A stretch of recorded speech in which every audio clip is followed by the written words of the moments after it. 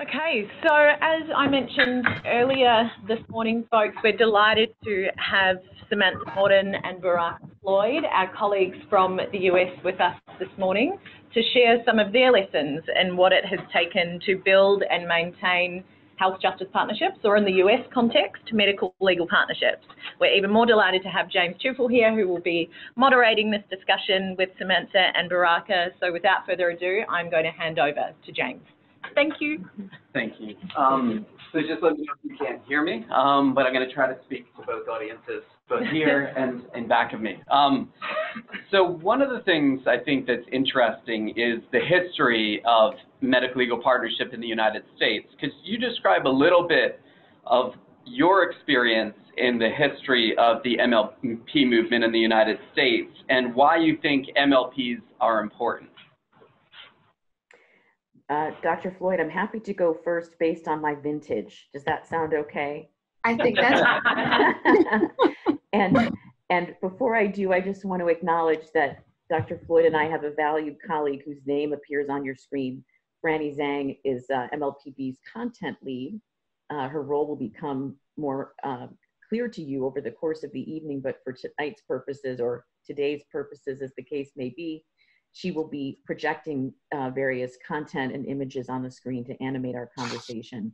So thank you to Health Justice Australia. Thank you to Jim. Thank you to my colleagues. And I think the best way to answer your question, Jim, is to say that when I joined this movement 16 years ago, I had been practicing traditional litigation law in a large private law firm in downtown Boston. I knew that I was wanting to pursue a public interest law career or a civil rights law career, depending on the jargon of the day.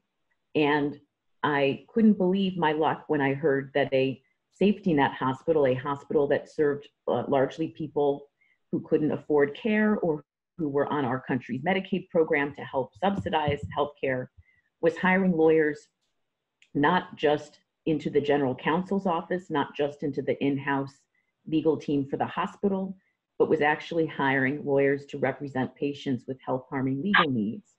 That began my journey in 2003 of actually going to work every day wearing a pager or a beeper and responding to pediatricians like Dr. Floyd when their patients had the following kinds of concerns. Samantha, can you please represent Mrs. Alvarez and her family in their deportation proceedings in court next week? Or could you please represent Ms. Simone and her family in eviction court tomorrow? Because I was privileged to work with the first generation and enduring generations of clinicians in our country who recognized that actually aspects of our society were making people sick, and that was not something they had the tools internally within healthcare to treat. So that is why I continue to think that medical legal partnership and health justice work is important. Dr. Floyd? Yeah, so piggybacking off of what Samantha said, I first knew of what the MLP movement was as a resident during my training to be a pediatrician. And the case that made this most, this highlighted this the most for me is I had a patient who was an 8-year-old who had really severe asthma, who were talking about his asthma management and all the medications that we need. And the mom happens to mention that there's mold in their home, and asking further questions, we find out that there's tons of habitability issues. They have cockroaches, they have mice. They weren't aware of how to try to get those issues remedied, but they were afraid that it was making his asthma worse. So by connecting them with our MLP partner, they were able to work with the family and their landlord to get the situation remedied, and seeing the kid back 2 months later, his asthma was way better. So for me, it showed me MLP in action, and how my role as a pediatrician is important, but it's not the be all end all, because I don't have the capacity nor the time to be able to help families remedy the root issue, which for him was his housing. I currently work at a federally qualified healthcare center, which is a safety net clinic that serves patients who are on public insurance. Most of my patients are Black or brown patients and are mixed status, meaning that some of the people in their household are folks who have documentation and have a green card or legal status within our country, and then others do not. So for us, that creates an additional layer where legal help is so important in helping families discern what services they qualify for, what services are safe for them to use, because there are some services and benefits that make it difficult for a person who is undocumented or doesn't have papers to be able to change their status to documented in the future. And that's where we see a lot of our questions for our MLP. The other needs that come up for us frequently are educational needs. We'll have children that might have speech delay or other types of educational problems who need therapies either within the school district or outside the school district. And for a lot of our underserved patients or patients who are on public insurance, they might not know their rights, and even if they do, they don't feel like they can assert them. So being able to have our MLP involved in helping us to recognize what legal issues are popping up for our families that are affecting their health, and then having the backup to have someone to counsel this family and educate them about their rights and advocate with them is also very valuable. Great, thank you. So I have another sort of two-part question based on your experiences. What do you see as key characteristics or objectives of MLPs, and how do you deal with the issue of integrating sort of lawyers and medical providers or legal services and medical services? You want to go first this time, Baraka? Sure. So I'm going to answer the second half first, actually. So I think this also speaks to the importance of defining what type of partnership that you want. So partnerships on this like continuum of we sit in the same room, we do our jobs, and we don't really talk to one another, versus really having someone that's completely integrated into your healthcare team. So in an ideal world, a health justice partner or a legal partner is able to in some way integrate within the team, so that when these legal issues come up, there's direct communication back and forth so that we can keep each other updated along the course of the problem that we're trying to address. What's challenging about that is just the complexity of the system in general. So on the medical side, insurance, different availability of services based on what insurance you have makes it challenging for us on the healthcare side to manage and coordinate care. Similarly, there are complexities on the legal side, which I'll let Samantha speak to, that can sometimes make it difficult to share information. One of the things that comes up often is because once you've had a client relationship with a patient, there are certain things that you don't share with us back and forth. So that information sharing piece is often a barrier to being able to get the team completely integrated. For our MLP, we have our patients sign a release that allows us to communicate back and forth about them being contacted by our MLP and what the course of their case is. I'll let Samantha speak a little bit more to some other innovative ways people have gotten around that. The other thing that's come up for us, locally at least, is that when you have someone that's just co-located in your clinic, what can happen is if nobody's coming up to them, it feels like time that is not being spent well. So really continuing to try to make the case for the presence of that person physically and other things that they can do that can allow them to contribute to the team and also receive benefits from being part of the team, are things that we have to constantly continue to work on to kind of prove the value of having a legal partner as an integrated part of your team. Does that answer your question? Yes. How about I pick up there? I think it's a great two-part question, and like Dr. Floyd, I'm going to take it in reverse order. I think part two of your question, Jim, is about when you ask about integration, it's really a systems question. How do two sectors or more integrate their skilled team members to achieve objectives, right? And your first question about objectives to me goes more to people and policies, meaning the people that we're all in this work to serve. And I do think, and this may become a theme in the course of our conversation, it's really important for us not to let in health justice work the integration itself become the end goal. It's a means to an end. It is not the end itself. And Dr. Floyd mentioned a lot of great examples of operational barriers and even cultural barriers to rapid integration between the legal and health sectors and legal and health workforce in the United States. I think the key word there, though, is rapid. It's not that this isn't happening. It's not that it's just hard work, because it takes a lot of people who are brave and creative thinkers to get those people in leadership positions to figure out the kinds of solutions that Dr. Floyd has mentioned. So I think the integration piece remains challenging, but it's also part of the process. And in addition to information sharing and confidentiality, another piece of the puzzle that, excuse me, our program, MLPB, which operates in Massachusetts and Rhode Island, thinks a lot about is conflict of interest. And in many ways, the medical legal partnership movement, the health justice movement, have been long premised on the alignment of shared interests in a mutual constituency or mutual constituencies between the legal and health sectors. And we just want to make sure we're not ever making too many assumptions about that. So I can come back to that later. In terms of objectives,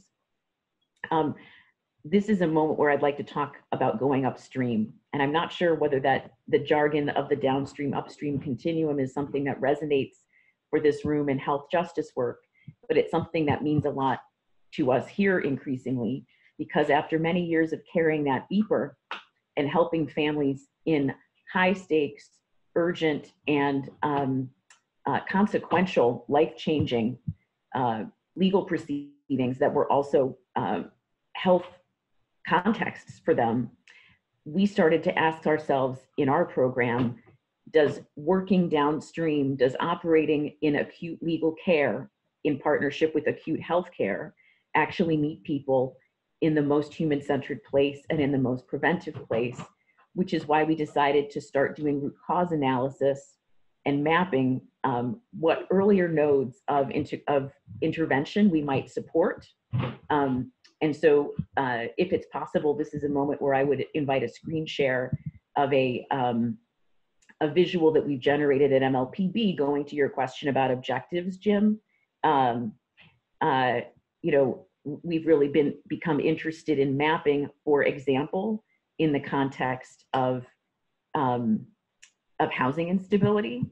What will it take to actually detect a risk of housing instability in an American household?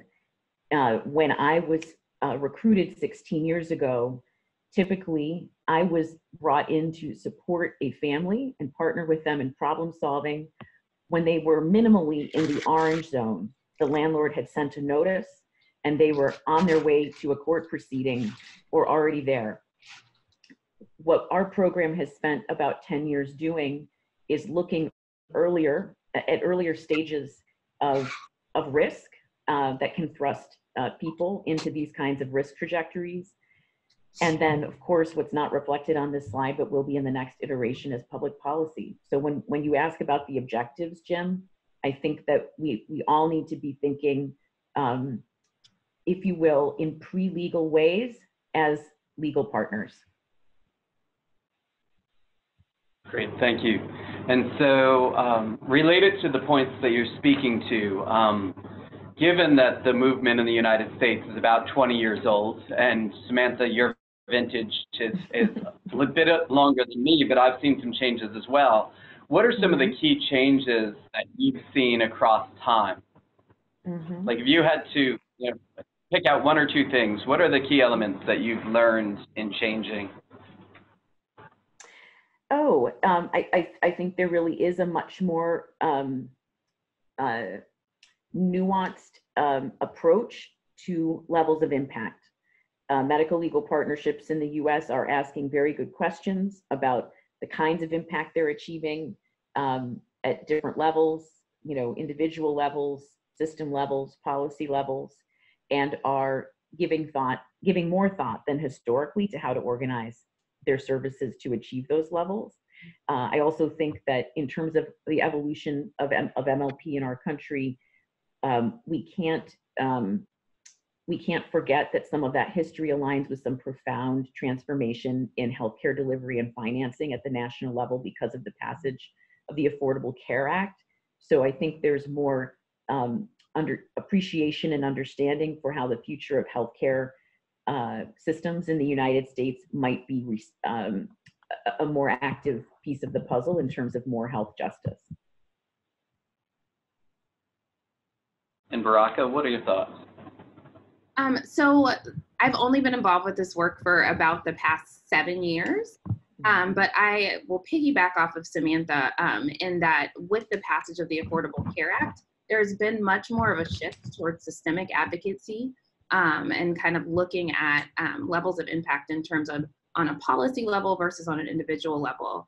The other thing that we've seen locally is a lot more attention to identifying problems before they become emergencies and doing so in a way that's aligned with medical care.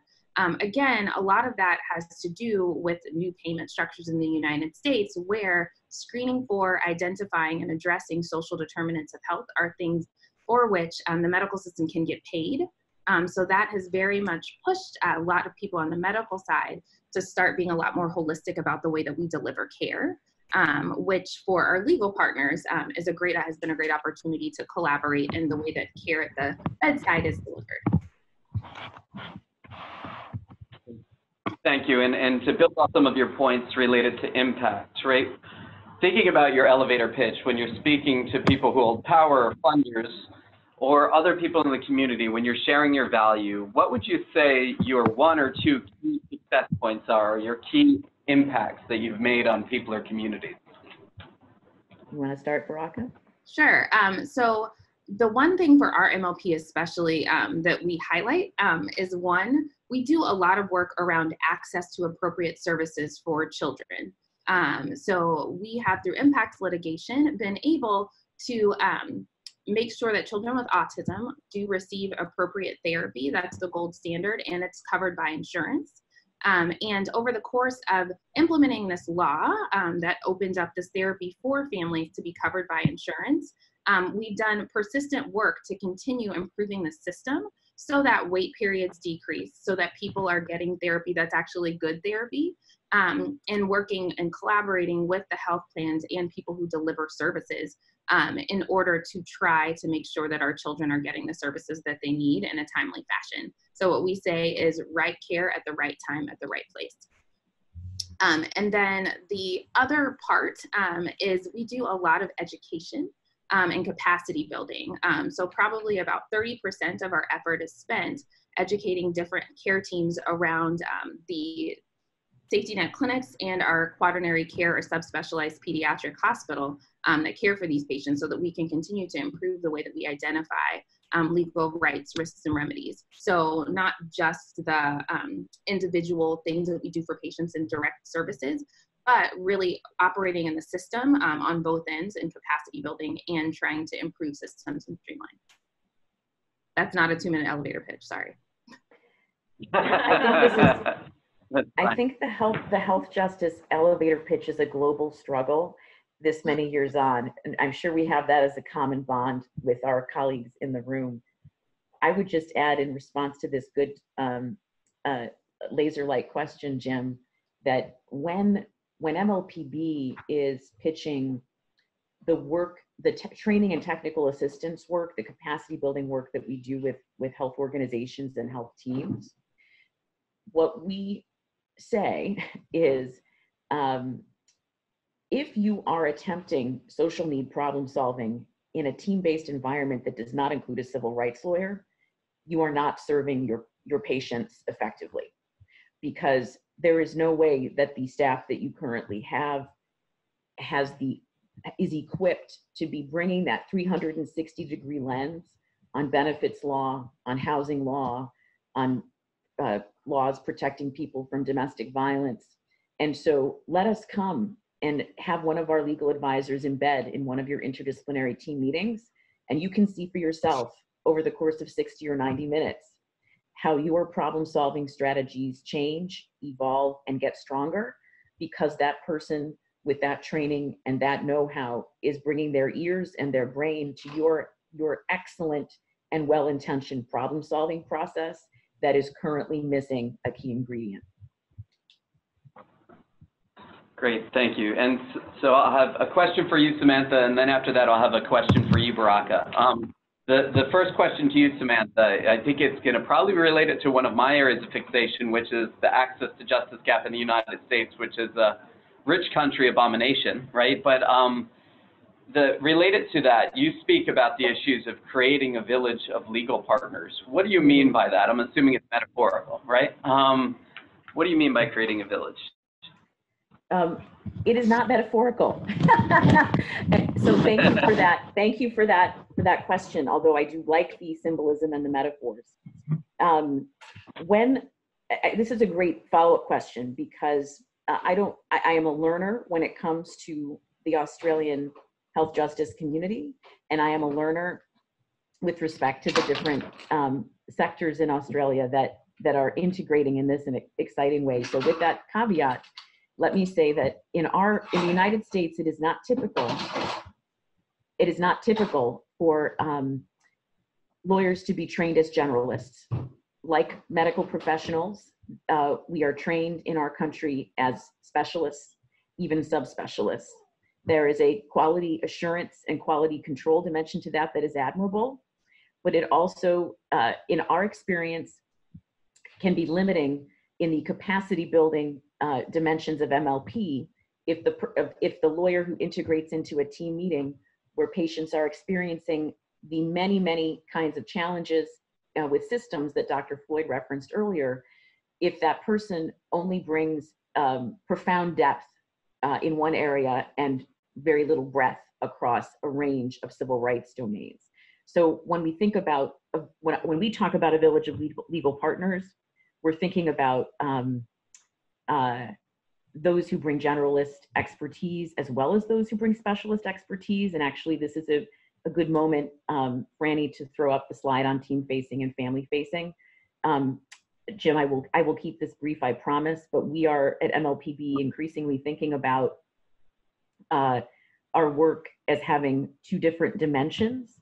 And in fact, while for many years we did both kinds of work, now by virtue of some important concerns around conflict of interest, our organization exclusively focuses on team-facing legal partnering. And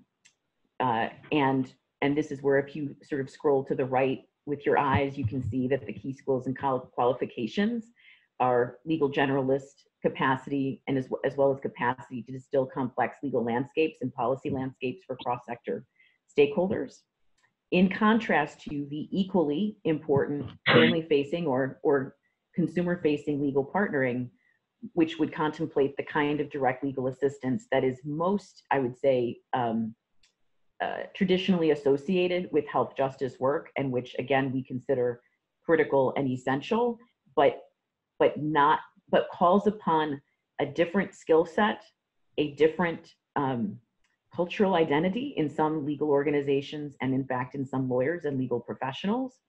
And so for all of these reasons, professional culture, professional skills, and being very proactive about avoiding conflict of interest, when we talk about a village of legal partners, we're actually being quite concrete in thinking about those who are doing capacity building work and those who are doing direct legal representation, and that being part of the same village, a complementary village. Thank you. I now know it's not a metaphor, that there's an actual structure to it.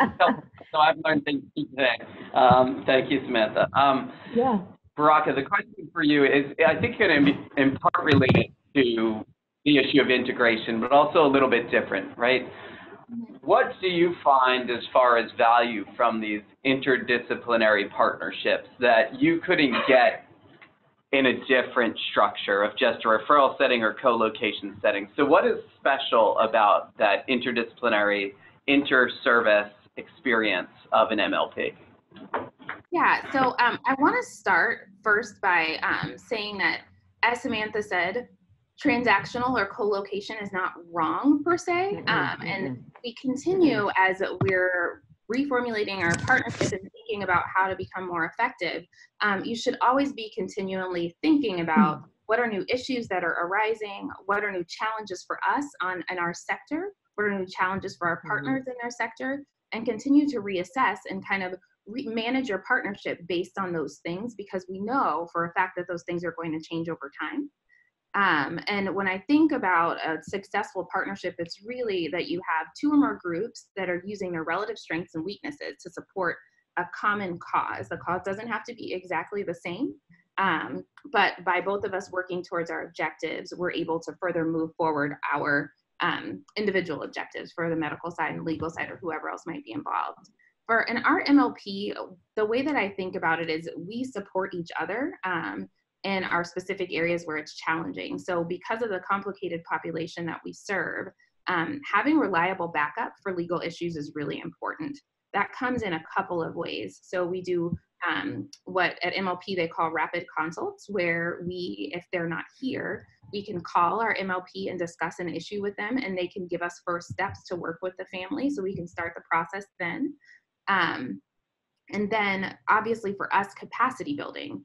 As we learn more from our legal partners through working together to serve patients and through education, we're better able to identify issues that are health harming legal issues. For our legal partners on their side, in particular, what's helpful in our partnership is that we're able to provide a lot of context for them for health issues that might be occurring as a result of legal issues. So really working together directly to serve that one patient. But then for our legal partners, by partnering with us as a legal aid or an agency that provides legal services to people that meet certain income restrictions, we provide them access to clients that actually need their support. So it decreases the need for outreach, which usually is not a problem for legal aids, to be honest, but just making that point. The other things, we meet periodically as a leadership team for our MLP, where we talk a lot about trends and emerging issues that could require systemic advocacy. It works both ways for us. So because our legal partners are partnered with multiple different agencies across our county, they're able to get a better sense of what the milieu is for the entire population. Whereas for myself as a general pediatrician, I see patients in our clinic and I see patients at the hospital, but that's the only thing that I see. So we're really able to give each other a reality check on the state of affairs, the challenges that people are experiencing, and then really better understanding what community partners have been most helpful to our patients and places where we might need to work with partners to improve. And then the other thing recently, what has come up for us as an example, is for children who have a certain level of disability and require around-the-clock care from a parent, they can qualify for a particular benefit where they actually get paid to care for their child. Through these leadership meetings, we were able to recognize that a lot of our patients who have these complex medical and developmental needs actually are not connected to this benefit and don't even know what it is. So for us, what that highlighted is the need to, one, provide further education to clinicians so we know when these things, this is a benefit that could be helpful for a family. And then two, making sure that policy-wise, there aren't new things that are coming up as we're thinking about some of the immigration challenges we're having in our country right now. And then the other part I think about is really pushing us to work towards the top of our licenses. So we often disagree on how we're going to get to that end goal just because of the difference in training that we have. But having these discussions really allows for us to think about what's best for the community, our respective roles as medical and legal or other partners on the team, and then how we can work together in order to allow us to reach the objective of making sure that benefits, services, and supports are available for families when they're necessary, and that legal issues that are arising can be remedied either on a systemic level or an individual level or somewhere in between. Thank you.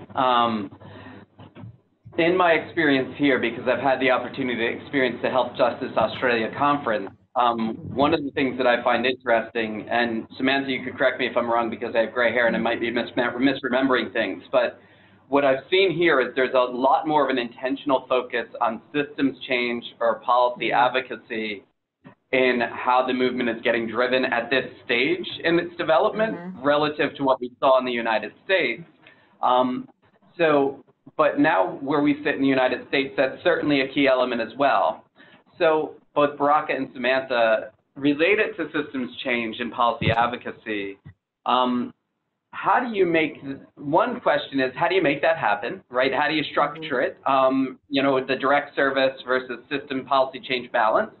And the other issue is, what have been some of your maybe key successes in that area? I'm happy to start, Baraka, just by saying, and forgive me if this question reveals naivete, my Australian colleagues, but do you use the metaphor, shall we use a carrot or a stick in your work? Okay, so this is at least a Western global metaphor. I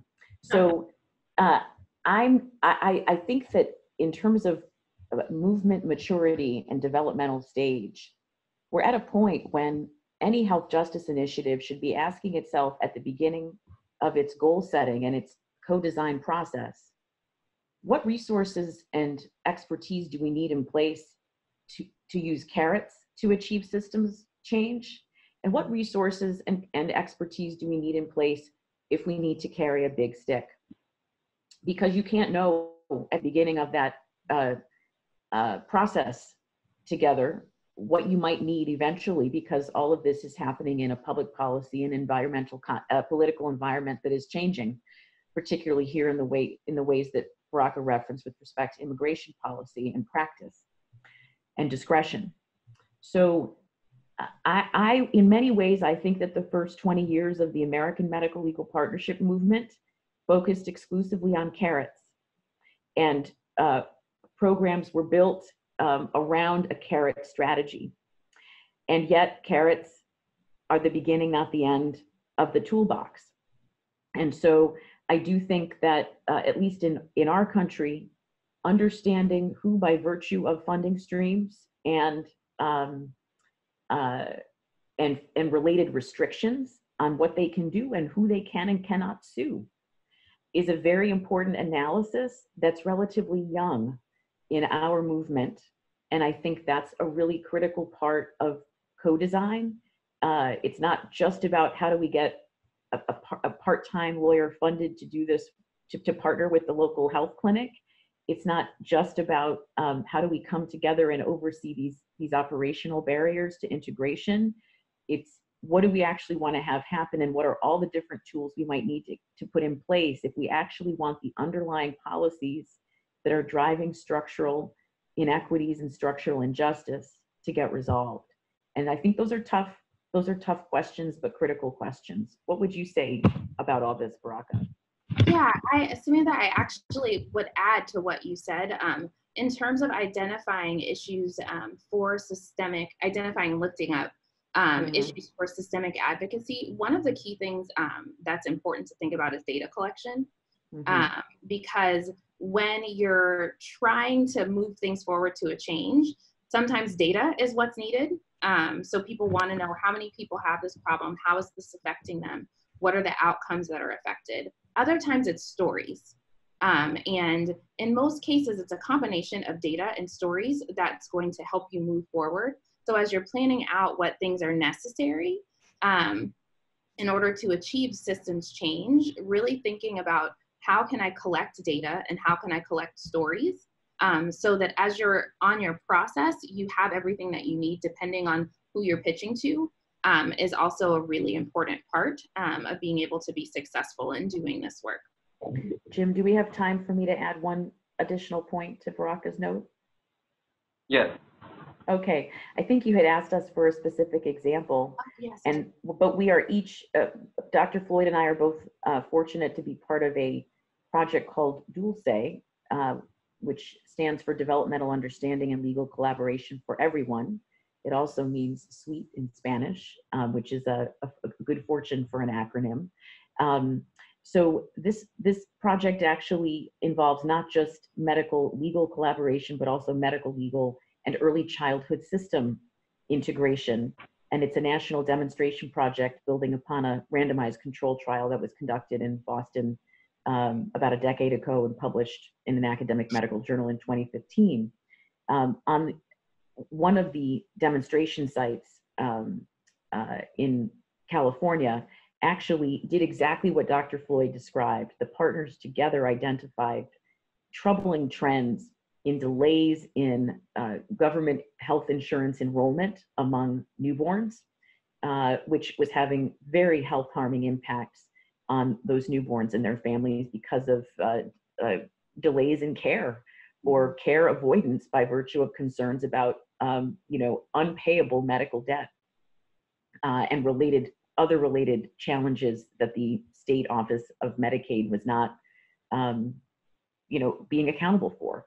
And so a legal aid office, the Neighborhood Legal Services of Los Angeles County, was part of an impact litigation suit that wound up making sure that the state Medicaid office was in fact ultimately accountable for their obligations to families under state and federal law. And so this is exactly the kind of marriage of data and cross-sector partnership and, if you will, carrot and stick strategies that produced positive outcomes for family health. Thank you, Samantha. And what we're going to do now, I have other questions if we need to use them.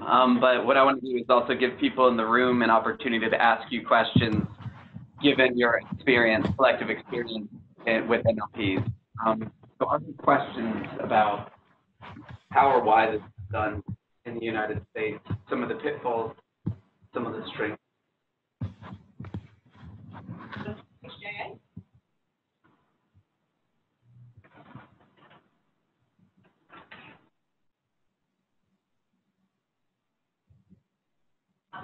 Dan, can you relay? Yes. So two things I'd love to hear more about, the insights around organisational culture, what it takes in an organisation as well as across the partnership with community, and similarly the culture around advocacy.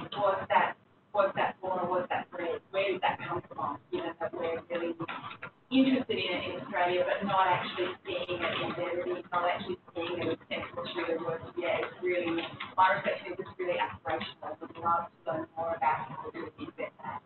Okay. So I'm gonna translate that. So correct me if I'm wrong.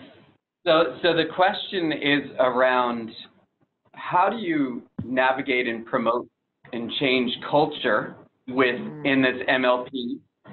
In this case, different cultures coming together, right? That's one question. And then the other area is, given that culture, how do you integrate your aspirations into reality, right? So for example, here in Australia, one of the interests is to integrate systems change into the work that's done, but to embed that in culture and practice is a different issue.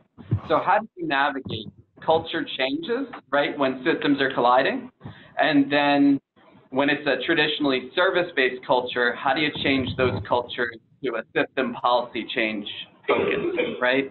So there's multiple culture clashes occurring here. Is that about right? Okay, cool. You want to go first, Baraka? So I don't think I can answer this without telling a story. I apologize.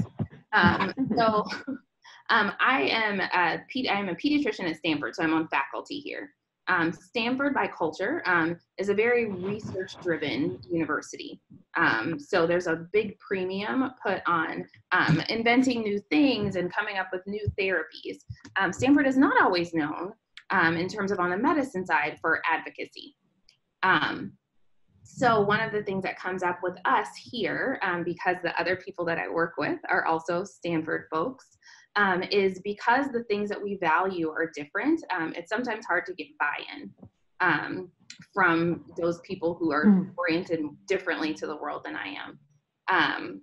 And so one of the things that I try to do in my work as kind of the champion of this project here is to really think about what are the things for the person that you're trying to convince, what's important to them, how is what I'm doing going to help push forward whatever it is that they would like to see happen, or whatever they're interested in, so that when you're working to get buy-in, you're doing so in a strategic way, rather than just kind of jumping up and down and saying, but this is the right thing to do, which is what I used to do my first 2 years out of residency, and it was very frustrating. So as we were thinking about how to start screening all of our patients when they come for checkups to our clinic for social determinants of health, and then making sure that we address those things, getting buy-in from a lot of my colleagues who really felt that that's a social worker's job and it's not ours, it's challenging. But bringing to them data around how these social determinants affect particular health issues and health outcomes for children, and coming up with a plan so that we could try to demonstrate that the work that we're doing is actually pushing forward that objective, was key in being able to get backup and buy-in from the folks here at my clinic. For the legal side, what was challenging is as we were doing this, we're recognizing that we're going to unearth lots more legal issues that may need help.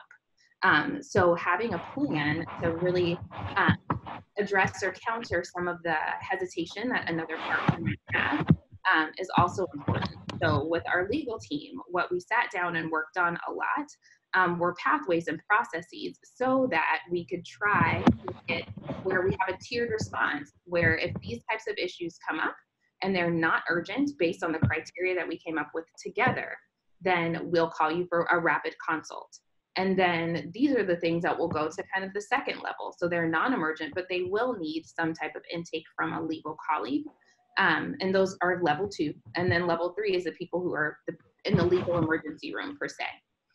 So by being able to really try to drill down in terms of culture-wise, what drives that person or what drives that group, and thinking about really in a mindful and creative way, frankly, about how what you are trying to achieve is going to help them achieve their endpoint, I think is key in trying to navigate these different organizational cultures. I hope that was helpful by using the story.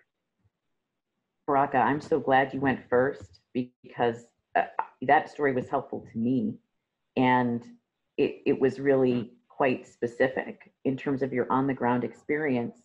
And now I'm going to indulge by not being concrete, by not sharing a story, and really by just validating the person who posed this question, and however many of you are for whom this resonates.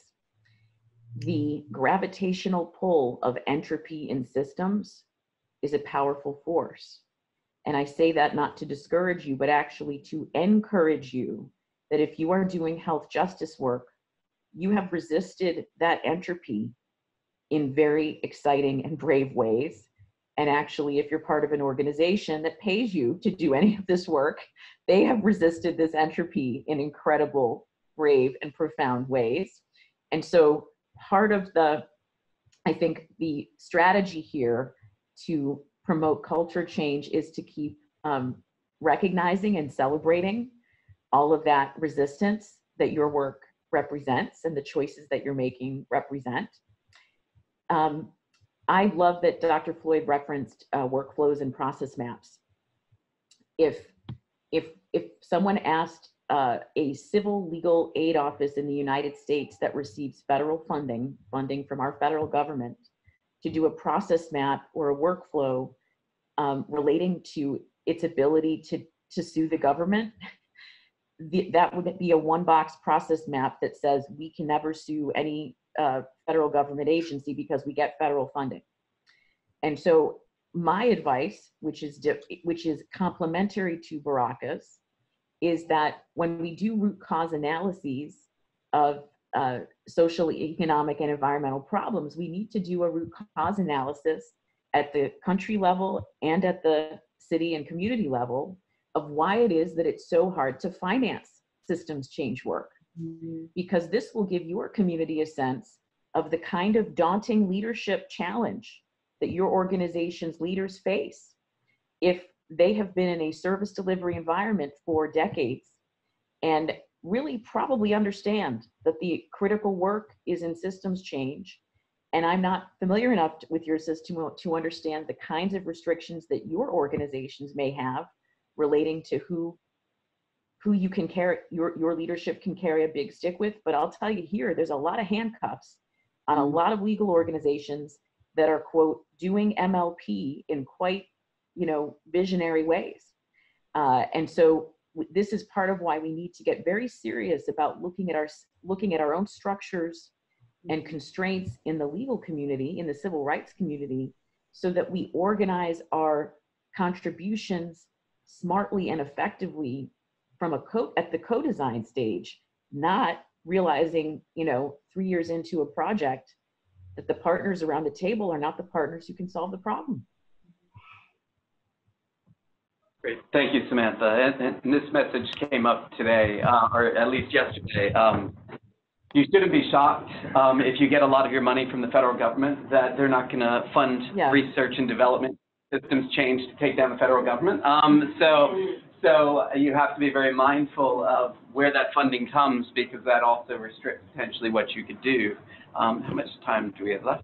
We still have about 15 or so minutes. That's perfect. I want to feel like see me. Hello. Yeah.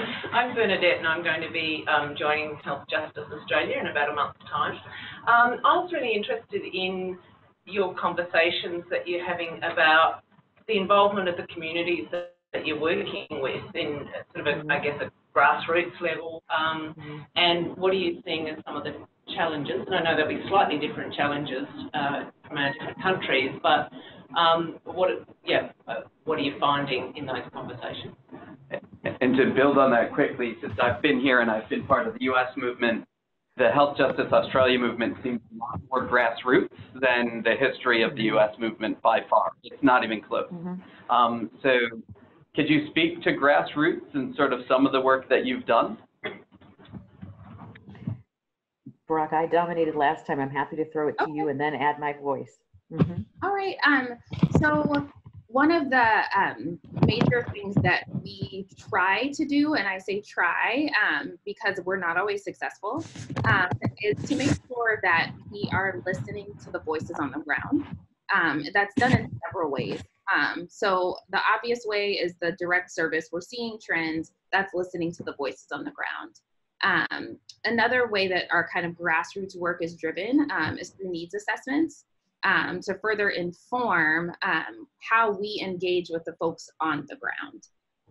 And what usually has happened for us, especially in these last couple of years, with the immigration concerns that a lot of our mixed status families are having here, is that partnering with groups that are already existing, where people are trusting of the location, the people, the goals of that agency is really important.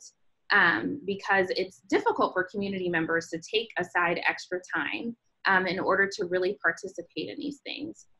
So by partnering and engaging with our community and the agencies that we work with, we are able to participate in a lot of their on-the-ground efforts. One in particular that we are doing a lot with this year is a culture of trust within one of our school districts where a lot of our children go.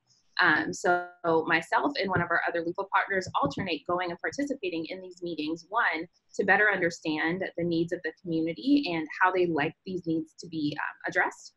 And then also to participate and offer our expertise in helping that community move forward their particular objectives. So what we found is that we're most successful in grassroots movement if we attach ourselves to something that's already happening and driven by the community, because these community members, they know their lives, they're the expert in their lives, and we owe it to them to listen. I'm not surprised that Australia is more grassroots, that the health justice in Australia is more grassroots than medical legal partnership in the United States.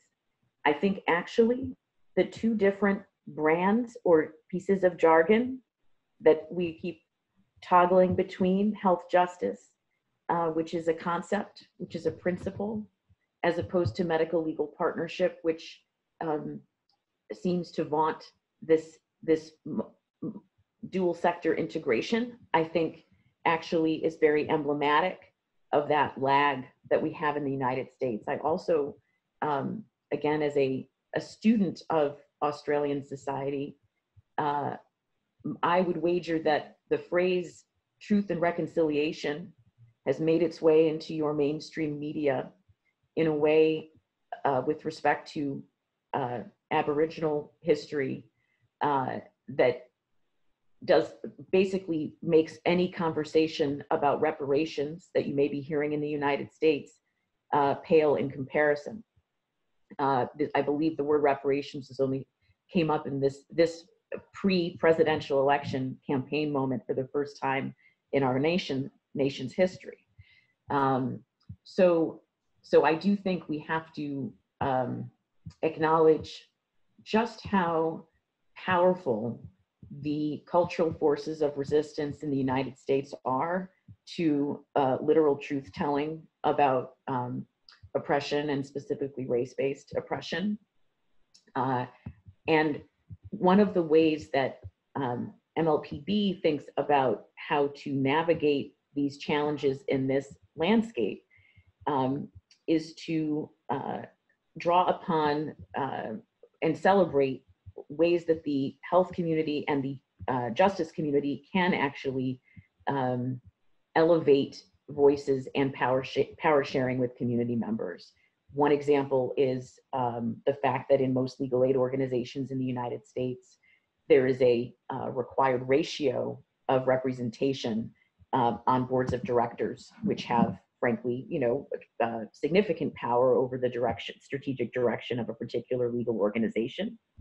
So that is a good thing. And one of the things that we bring in our technical assistance work to healthcare is that they should be organizing their systems of governance more like the justice community does, and sort of drawing upon those parallels. It will be important, I think, for us in America doing this work to be considering rapidly foregrounding the principle of health justice over the descriptive medical legal partnership jargon. Thank you. Are there other questions? Hi. Do you want me to come and ask it? Or if you would like to, it's easier than interpreting. Yeah. Hi, ladies. Thank you. My name is Marissa Mariotti. I'm from the Peter MacCallum Cancer Centre in Melbourne, in Australia. We have a partnership with MD Anderson. Just to give you a bit of a geography lesson, Melbourne has a population of just under 6 million. And so in terms of services, I guess we're privileged. I don't have a kangaroo in my backyard. However, it is very vast country, Australia, and I'll make one specific example. A town called Mildura, which is about 4.5, 5 hours away, about 552 kilometres from where I live, and population of about 60,000 with one oncologist serving that population only. So he's a tad busy, you can imagine. So I guess my concern is, so Peter MacCallum is the largest cancer hospital in Australia. How do I have grave concerns about our regional communities, our regional people accessing services. Is this something that you faced with setting up your partnerships? Have you got any advice for us with a patient cohort everywhere, with a kangaroo in the backyard as well? Can I ask a clarifying question before you leave? Absolutely.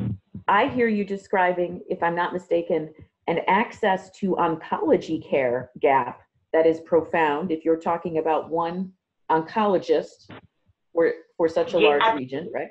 And that's just an example. There is a lack of general practitioners. The government is currently giving an initiative scheme to school teachers. They will get additional funding if they move to rural areas, paramedics. So we're trying to get doctors and lawyers and teachers out to these areas. Yeah, so throwing money at them to move out. Okay, let me turn to Dr. Floyd, who may be the unequivocally is best positioned to answer this one. So what I hear is actually similar to a lot of the challenges we have to access here in the United States. I give the example of like my kids close to my clinic. What their poverty looks like is so very different than the poverty of children in Central California, which is only like an hour and a half drive. But it's similar where you don't have the ease in terms of numbers of services, as well as the distance of services from their actual location. So the ways that this has been addressed are similar to what you're describing. There are financial incentives and different types of loan repayment programs for folks to go out to those areas and deliver services. One of the things that has been particularly helpful, and this is not speaking for my MLP experiences, but just thinking about access, is telemedicine.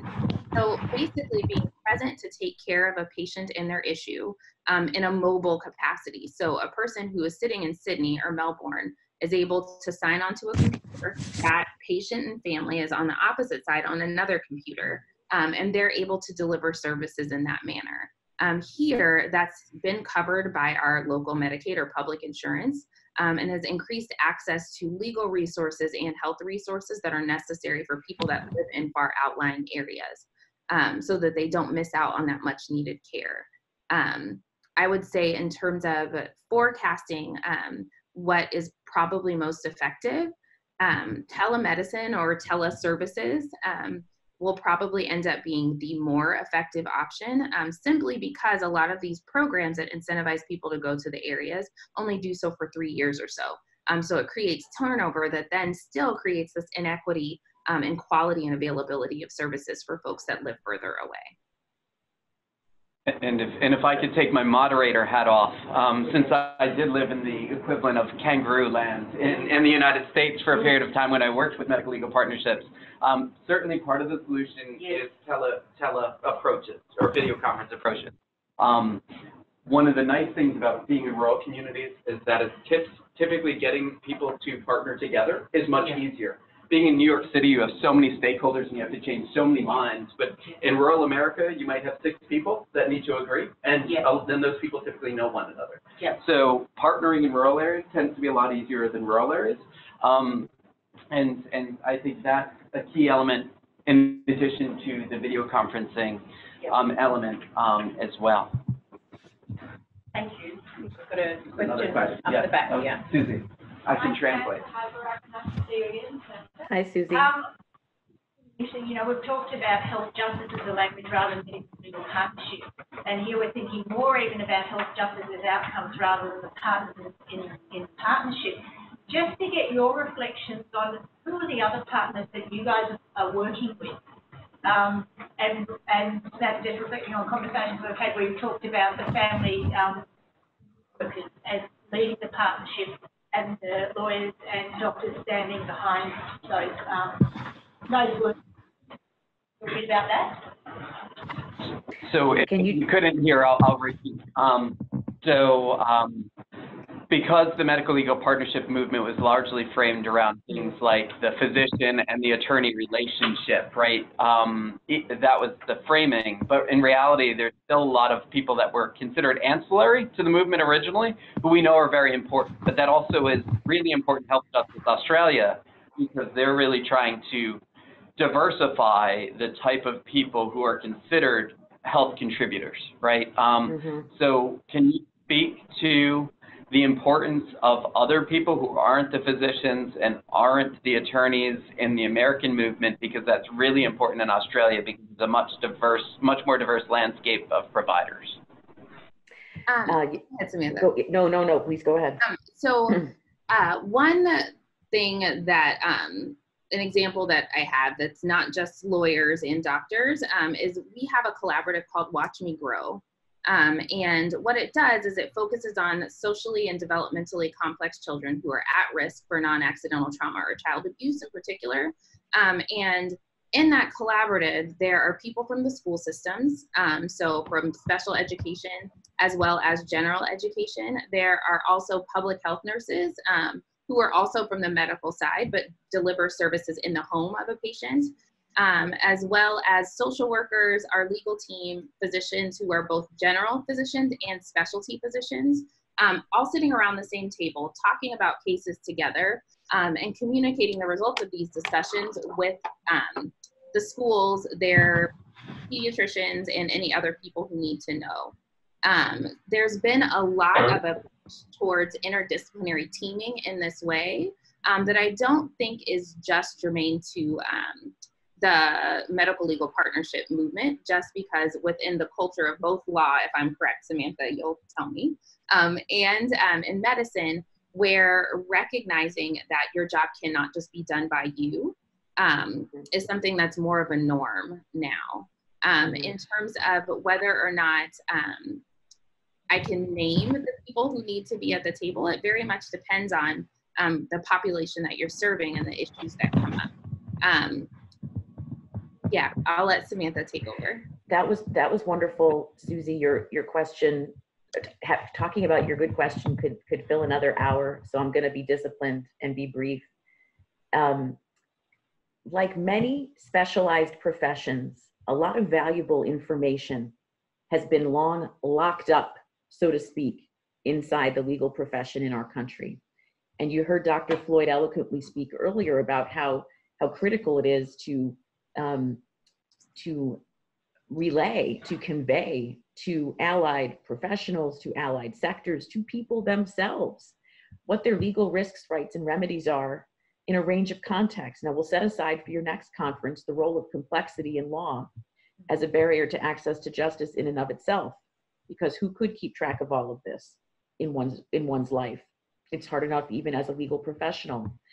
But I would point us to, in the United States, the growing, wonderfully snowballing community health worker movement as a movement to watch, and frankly, a movement to ally with, because the community health worker movement, at least here, is premised in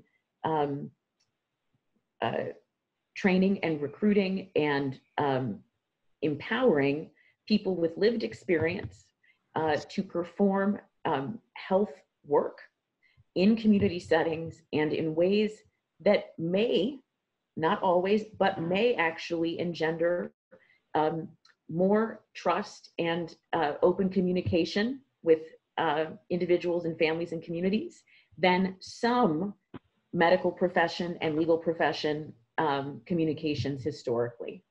And so, Susie, if I were to pick one sort of trend to watch in the US that is, in a sense, democratizing a bit of care delivery, and we just have to keep our eyes on who has what specialty expertise and how we manage quality, but also innovating the delivery of social, economic, and environmental care in the US, so to speak, in partnership with individuals and families. I would really encourage us all to look at the community health worker movement. Thank you. I think we're at time, unless there's another question. James would just love to wrap things up, if that's okay. You can translate, James. I just wanted to share with Baraka and Sam that our framing of health justice didn't come out of a vacuum. We've learned so much from our colleagues in the US over 20 years of work this morning, and so it's a real validation of what they've been willing to share with us that we've been able to continue the evolution of the movement. So I really just want them to feel our appreciation for their. So Tessa said a bunch of really amazing things, and her ability to be like emoting that I can't repeat, but she's very genuine and thankful for the MLP movement and helping to inform their work. But as a person also being here who comes from the US, I'm really inspired by their work, because in reality the direction they're going is probably the next generation of what we need to do in the United States, and we probably need to consider reframing some of our work to more accurately depict what affects human health, because it's not simply medicine. And so there's a lot of key learnings that could come the other way as well. So thank you, and Tessa said very nice things.